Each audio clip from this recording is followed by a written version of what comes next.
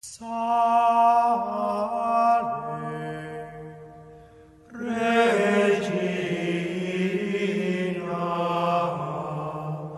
Mater misericordiae.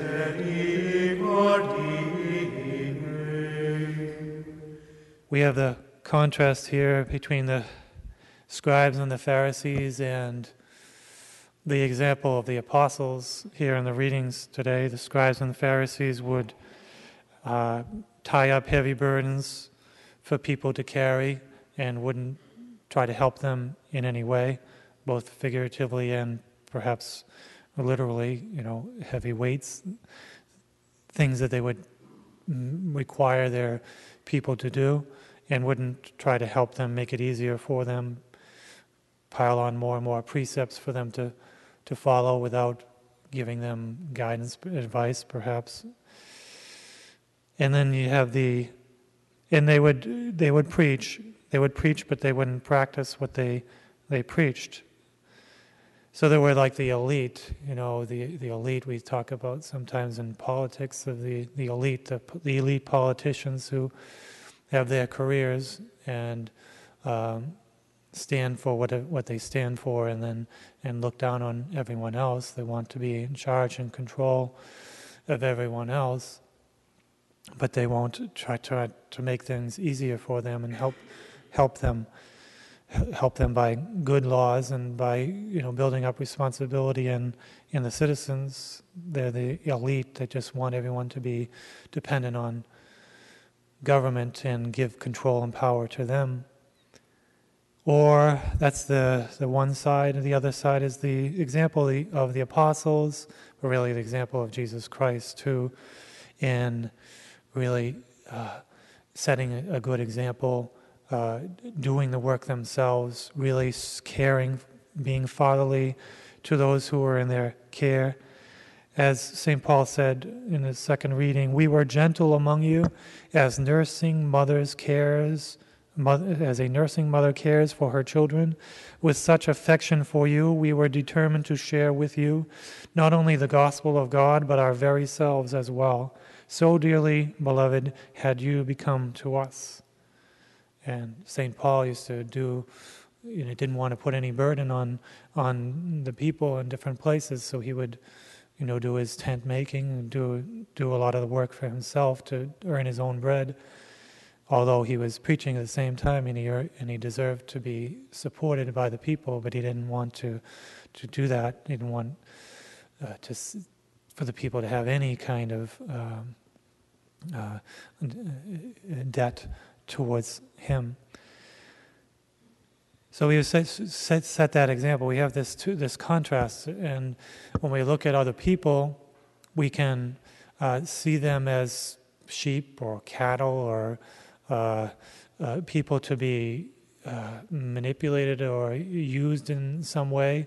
Can you do it in a serious way of abuse, or we can sort of just do it in a judgmental way, look down on other people. Usually the younger people, we can look down on them. They're immature, they inexperienced. This generation is is lost. They're lazy, or they're this and that. We can look down on others, especially the young, or we can see them as in a charitable light. We were there one time too. We were immature and inexperienced and young, and we need to be patient with them. We need to teach them and understand their situation. They weren't brought up in the same kind of discipline that we had, the same kind of strict environment, perhaps, or good parents, or a better society as it was 50 years ago. Today, the society is just so degraded that the people are not brought up well. So we can make excuses for others, and of course we need to do that. But we need to lift the people out of that.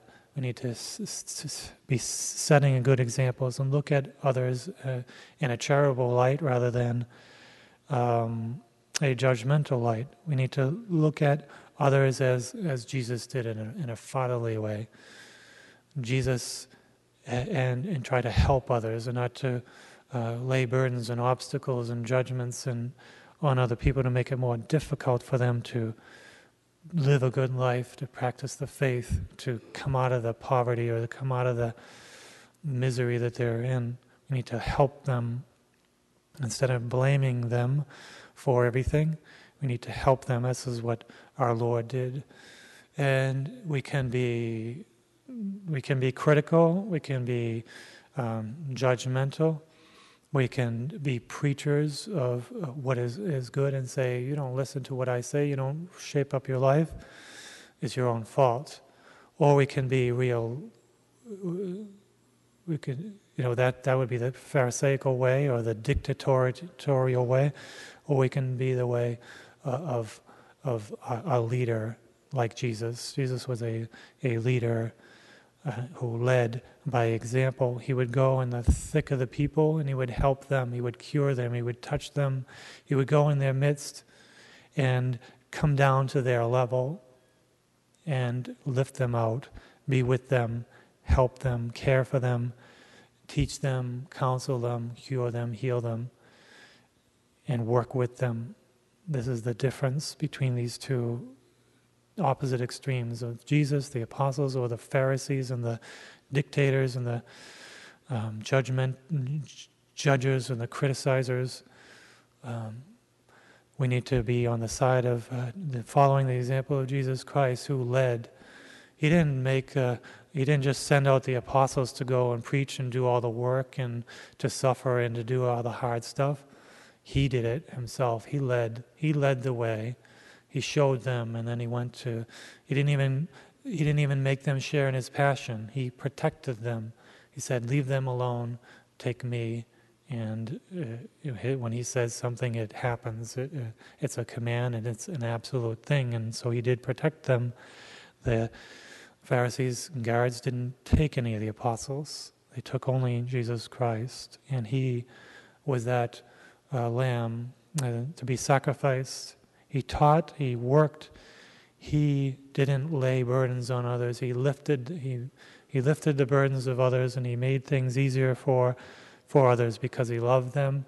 He loved us. He loved his sheep. He loved his people. He cared for them, and he did everything he could to help us and died for us and set us this good example to follow.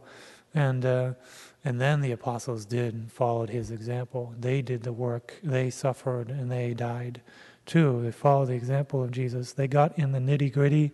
They got on the streets. They got in the workplaces, and they did the work. They did the hard work. They did the traveling, the preaching, and the hard stuff. They didn't leave it for other people to do. They didn't tie up heavy burdens for other people to carry. And we really need to think about that in our own life. How much do we work? How much do we get into the nitty-gritty to help others, to do the work, to lead? Or how much do we do some of the work and we leave the rest to others? When I was young, I did a lot of the hard work, and now that other people are young, let them do it. And now I can sit back and just dictate and take it easy. No, we have to work until the end of our life. We need to be in there on the ground, fighting or working. We think of Judas Maccabees, the Maccabean brothers. They fought until the death. They were in the midst of the soldiers and fighting against the enemies of the Jews, the enemies of the temple, the enemies of the law of God. They fought, and they were in the front lines. Judas was in the front lines. He was leading everybody, and he was the lion, and he did the work, and he did the suffering, the fighting there, and he and his brothers did the same. They didn't leave it to the others to do the fighting, to go into the front lines. They went there themselves.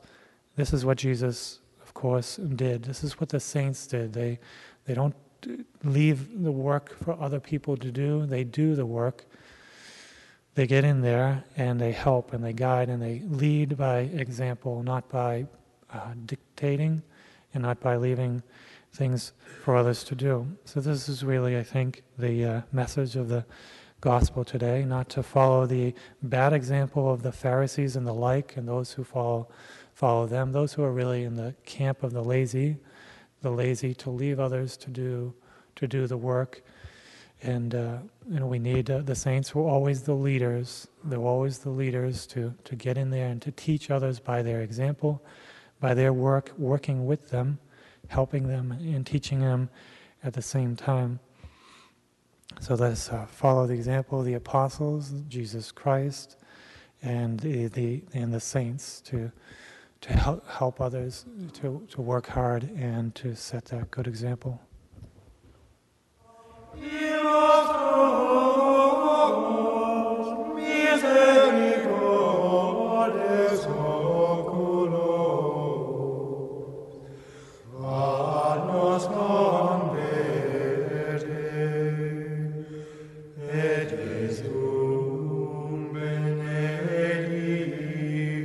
Fructum ventris tuum,